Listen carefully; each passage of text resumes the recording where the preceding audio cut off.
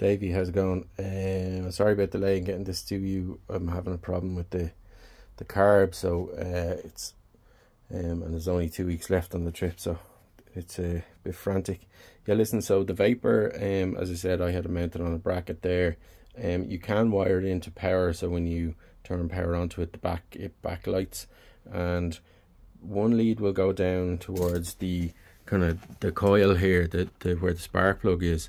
Now what I did is I got a more accurate results, and what I soldered it onto this, you'll see this blade here for the coil.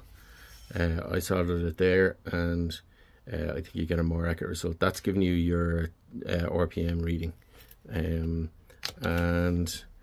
yeah, and then the power can, as I said, it's a battery that powers this, but it does have a power lead that you can wire to any kind of power source, 12-volt source. And if you want it switched, well then if you look up you know how to wire switched power to your key, there's loads of stuff online about how to do that, but it will run perfectly fine on a battery.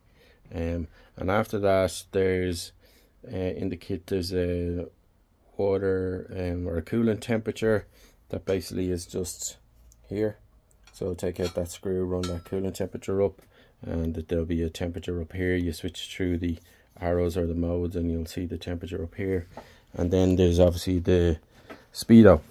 I haven't actually fitted mine yet.